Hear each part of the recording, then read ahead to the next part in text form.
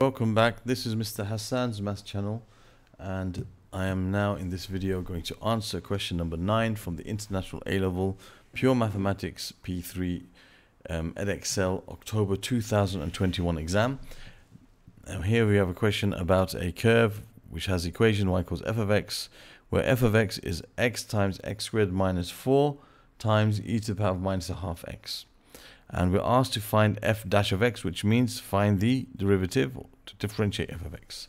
Now, I can spot here that f of x, let me just make this a bit, okay. I can spot here that f of x can be rewritten slightly, so I can write it as a product of two different functions here, because this is x times x squared minus 4, which is like x cubed minus 4x. That's something I can differentiate as one thing. And this is e to the power of minus a half x. So I've spotted that I have two separate functions multiplied by each other, for which I will have to use the product rule in order to differentiate. So I can call one of them u and the other one v. So I say let's u equal x cubed minus 4x, and let v equal e to the power of minus a half x. So I'm going to find what u dash is, which is 3x squared minus 4. I'm going to find what v dash is, which is, now to differentiate e to the power of something, well, it stays the same. It doesn't change. So it's still going to be e to the power of minus a half x. However, inside this function, inside the function, there's another function which is minus a half x. So I have to differentiate that, which gives me minus a half, and I multiply by minus a half. So the minus a half that I'm multiplying with this by is being multiplied by it. Why? Not because I'm multiplying by the power, no, but I'm multiplying by the differential of what's inside the function. Okay, so this is the chain rule. Stays, differentiate something, e to the power of something, it doesn't change. And then you look what's inside the function and you differentiate that and you multiply by that. So it's e to the power of minus a half x times minus a half, which gives us minus a half e to the power of minus a half x. Now when I'm going to differentiate, I like to write my differential in the following way. So f dash of x is equal to, I like to start from this side and multiply these two together. Most people do the other way. The reason I like to do that is because even though for the product rule it doesn't make any difference, because you're going to be adding these two things together, for the quotient rule, which is kind of very similar, you have to do this first, because you do this times this minus that times that. So I like to be consistent, so I just always do this first from the top right to the bottom left. So I do e to the power of minus a half x multiplied by 3x squared minus 4. Then I have plus, and this times that. So the plus, let me just make that clearer so that you can see that there's supposed to be a minus there. That's v dash is equal to negative a half e to the power minus half x. So when I multiply these two together, I'm going to get negative. So I'll end up having plus minus, which is a minus a half e to the power of negative a half x times this bracket x cubed minus 4x. So they didn't tell us to put it in any particular form or factorize it or write it in any particular way. So this 2 marks, that's enough for us to get the marks for this particular part of the question, and that's perfectly fine. So there's the answer to the first part of the question.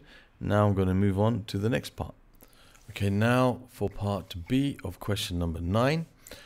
We already have found the gradient function of f of x, and they told us about the line L, which is a line which is a normal to the curve curve at O. So this line is a normal to the curve at O. So it has the gradient which is perpendicular to the gradient of the curve at the origin, and it meets the curve again at P. That's another place where this normal meets the curve. The point P lies in the third quadrant, which is first, second, third quadrant, where both x and y negative, as shown in figure 3. Show that the x coordinate of P is a solution of the equation x equals negative a half times the square root of 16 plus e to the power of a half x. Okay, so now we need to basically find the equation of line L first, and then show that line L, find where line L intersects this curve. So to find the equation of line L, we need two pieces of information. To find the equation of line L, we need to know a point that it passes through, which we do know, which is the origin, which has coordinates 0, 0, which is nice and easy. And we also need to know the gradient of line L. Now what we know is the gradient of line L is the same as the gradient of the normal to the curve. okay, the normal to the curve C. Okay, so we need to find the gradient of the normal to this curve, and we know the gradient of the normal to the curve can be found if we know the gradient of the tangent to the curve, because it will be its negative reciprocal as they're perpendicular. So to find the gradient of the tangent to the curve, we need to know what f dash x is when x equals 0. The tangent to the curve at the point where x equals 0. So we need to find f dash of 0. So we need to substitute inside this function f0. Okay, so let's go ahead and do that. If we substitute f0, 0 into f dash of x, if we substitute 0 into the gradient function for the function f, okay, that's going to be the gradient of the tangent to the curve at 0. So let's do that. Let's find f dash of 0. That's going to be e to the power of 0, because minus half times 0 is 0, times 3 times 0, which will be 0 minus 4, minus a half times e to the power of 0, and this will be 0 minus 0, which is 0. So this will all become 0, and you're left with e to the power of 0, which is 1, times minus 4. So this gives you negative 4. That means the gradient of the tangent to the curve is negative 4. Therefore, the gradient of the normal to the curve is 1 over 4. So that is the gradient of line L. It's 1 over 4, and it goes through the points 0, 0. That means the equation of line L, it's y equals a quarter x. That's the equation of line L. Okay, I'll just move this up here. Okay, just to show the steps there. So now we have found the equation of line L. Line L has the equation y is equal to 1/4 x. Now, the line L intersects with this curve, okay, when we solve this pair of equations simultaneously. So let's take the equation of the curve, which is f of x, and bring it down here. Okay, so we want to solve simultaneously the equation y equals, let's call it y equals x times x squared minus 4 times e to the power of minus a half x, and y equals a quarter x. So when you substitute one of these equations into the other, you can solve them simultaneously and find their points of intersection. So I'm going to replace this y here with x times x squared minus 4 e to the power of negative half x. Okay, when they're both in terms of y, you can think of it, you're making them equal to each other. But when they're not in terms of y, both of them, then it's better to think of it in terms of substituting one equation into the other. So where y is in one equation, I replaced it with x times x squared minus 4 e to the power of minus a half x. Now what I'm going to do to make life easier is I'm going to multiply by 4 to get rid of the fraction. So I have 4x, and I'll have x squared minus 4 e to, in fact what I'll do, in fact I will also expand this bracket, so have everything in order. So let me multiply by 4 and expand the bracket. So I'll have 4. In fact, I'll just do it step by step in case it's get confusing for some of you. So I have 4x, x squared minus 4, e to the power of minus a half x equals x. And then I'm going to expand the bracket with these two terms multiplying with the terms inside. So 4x cubed, that'll be 4x cubed, e to the power of negative a half x. And that'll be minus 16x, e to the power of negative a half x. Now, as I'm going to try to solve this equation, I'll bring the x on this side as well. So I'll subtract x from both sides, and I'll call this equal 0. I'm going to factorize out of here. The common factor in all three terms is just the x. So I've got 4x squared, e to the power of negative a half x, minus 16, e to the power of negative a half x, minus 1, taking the x out. So now I have two solutions, either x equals 0, or, which I know, that's where they intersect at one point. That's when x equals 0, which we already know. And the other point, or points where they intersect, can be found by this equation: 4x squared, e to the power of negative a half x, minus 16, e to the power of negative a half x, minus 1 equals 0. Now, I'm going to try to solve this equation, and we have to express it in this form. Let's bring this down here. You have to express it in this form here. So it's not like making x a subject. I'm not solving it to make x a subject. I'm solving it, and I'm going to have still an x term in there. So I think this is getting it ready for iterative solution, which will probably be part C. So we can see here that I'm trying to make x a subject, but there's also x in the in the expression. So it's not really making x a subject in a proper way. It's just, you know, making one of the x's here the subject. And I can see it's probably going to be this one because I've got a square root here and I have e to the power of half x. So we're probably making this x squared the subject. So first what I'll do is I will add 1 to both sides. I'll have 4x squared e to the power of, and what I'll also do is I'll write this as, because this is e to the power of half x, I'll write this as e to the power of half x in the denominator. And this would be minus 16 over e to the power of half x as well, equals 1. Now this is one fraction now. I can express this as one fraction, 4x squared minus 16 over e to the power of half x equals 1.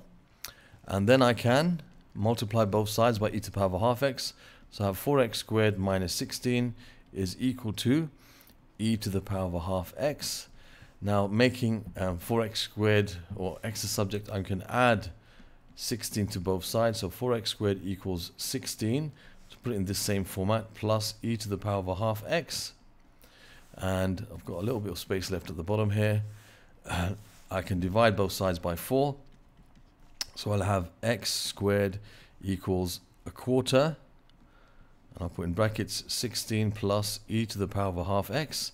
I'm almost there, so I can say x equals the square root of all of this, so it's going to be plus or minus a half times the square root of 16 plus e to the power of half x. Now it says negative a half here. Okay, why is it negative a half? So we can write down here. Now really I should go to the next page, but as I'm almost finished, I'm going to do this, which you should not really do. You should go over to the next page. You have plenty of space and continue there and then go on to the next part. But what I'm going to say is, as we told that P is in the third quadrant, x is 0. Okay, as P is in the third quadrant, that means x is less than 0, it's negative.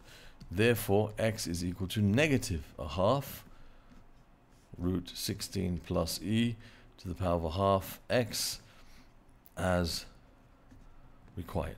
That's what we're required to show, and that's what we showed. Okay, we got plus or minus a half. So obviously there's another place where they're going to intersect again, somewhere further up.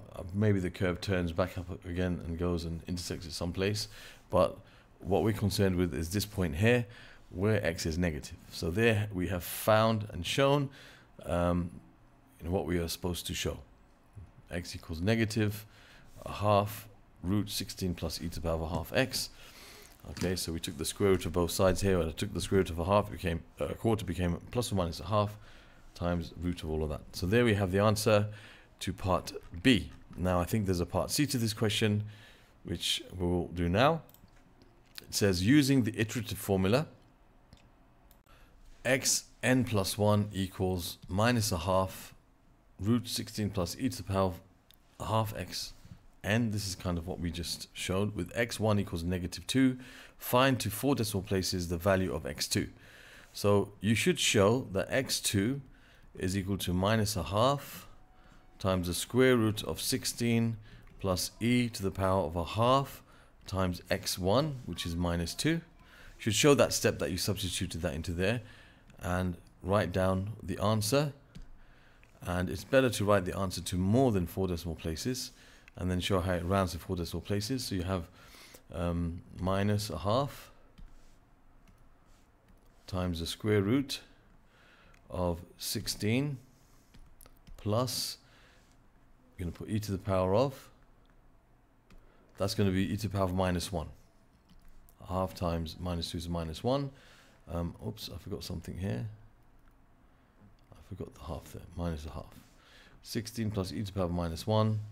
And that gives us minus 2.02286, minus 2.02286. Let's just make sure.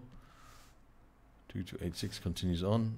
So we're going to write this now to 4 decimal places, 1, 2, 3, 4. So minus 2.0229. So that's the answer for x2 to 4 decimal places. Okay.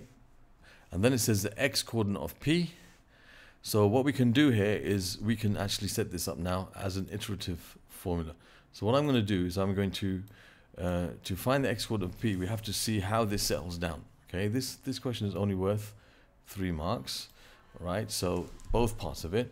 So there's nothing elaborate you have to show, but in your calculator, what you can do is you can keep putting back the next value of like x2 back into here, and then x3 back into here, then x4 back into here. You keep putting back the new value of x back into here until it settles down to a particular solution. That's how you can find the value of the solution to the equation. Right, so what we're going to do is we're going to rewrite this. So first of all, the first number we're putting in is -2. So I'm going to put -2, put -2 equals. Now that is the answer now in my calculator. That's the answer in my calculator. Now what I'm going to do is I'm going to set this up exactly as it's written here. So it has minus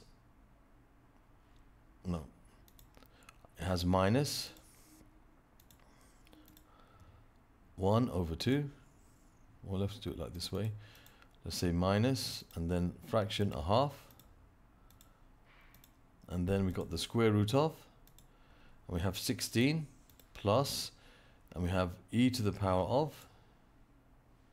Now what I'm going to do is I'm going to put e to the power of 1/2 times the answer. So I'll put 1/2, and then I'm going to put times the answer. Okay, times the answer. That means the -2 that I put in the calculator is now going to be placed in that place, and we'll see we'll get the same value here. Press equals, and that same value comes up, -2.0228618. Exactly what we had before. That's going up, so we now have got x2. Now if I press equals again, it's going to substitute this back into here, and we'll get a more accurate answer. That gives you -2.0226034. So we can, if you want to, you can write down what this gives you. So this is -2.022. We're going to find the x coordinate of p to 4 decimal places. All right, so we're going to carry on. So we can just carry on. Equals. Okay, so it stops at 2.0226. Okay, that's 4 decimal places. Okay, so we can say that part 2, this is part 1. Part 2, we can say that x coordinate of p is going to be -2.0226. Okay, that's 4 decimal places. That's where it's settled down. If you just write that down, that's perfectly fine. You could show x3 equals, x4 equals, x5 equals, but it's fine to just write that down in this way. It doesn't tell you to justify that that's the x coordinate of p. Okay, if you did have to justify it, then there's a procedure, but that's not asked for here. You can see that in some of the other papers that we've been doing, but they only ask us to find the x coordinate of p, so you just keep pressing equals until you get to the answer. So really I should have set it like this for part 1 even, and then the first time I would have pressed equals, I would have got the answer for the first part, and keep pressing equals a few more times until it stops at a particular value here, and then you can say this is the solution and write it down to 4 decimal places, and we've got the answer. And there we have completed question 9, and other questions from this paper you can find in the playlist that should appear in this area. Other questions from this topic of, I guess it's the product rule and iteration. Product rule you can find here, differentiation from P3 over here, and iteration you can find playlist over here, which you'll find some of the questions that I mentioned, justifying, you know, why this is the x coordinate of p, for example. You can find those kind of questions here. You can subscribe to my channel by clicking on this link. Thank you for watching, and see you soon.